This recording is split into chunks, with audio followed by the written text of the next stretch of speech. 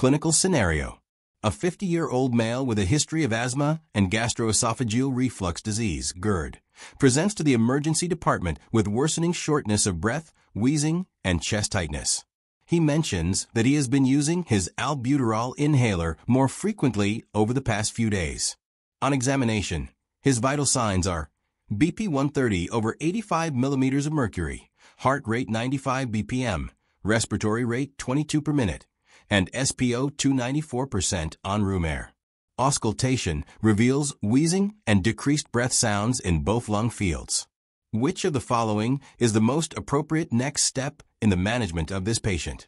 A. Increase the frequency of albuterol inhaler use. B. Administer oral corticosteroids. C. Initiate antibiotics. D. Administer a long-acting beta-agonist LABA.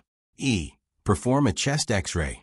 F. Refer to a pulmonologist for further evaluation. Answer. B. Administer oral corticosteroids. Rationale. This patient is experiencing an exacerbation of asthma, as indicated by the worsening shortness of breath, wheezing, and increased use of the albuterol inhaler. In acute asthma exacerbations, oral corticosteroids are commonly prescribed to reduce inflammation and help manage symptoms.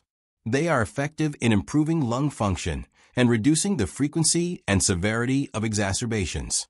Increasing the frequency of albuterol alone may not be enough, as corticosteroids are essential to treat the underlying inflammation.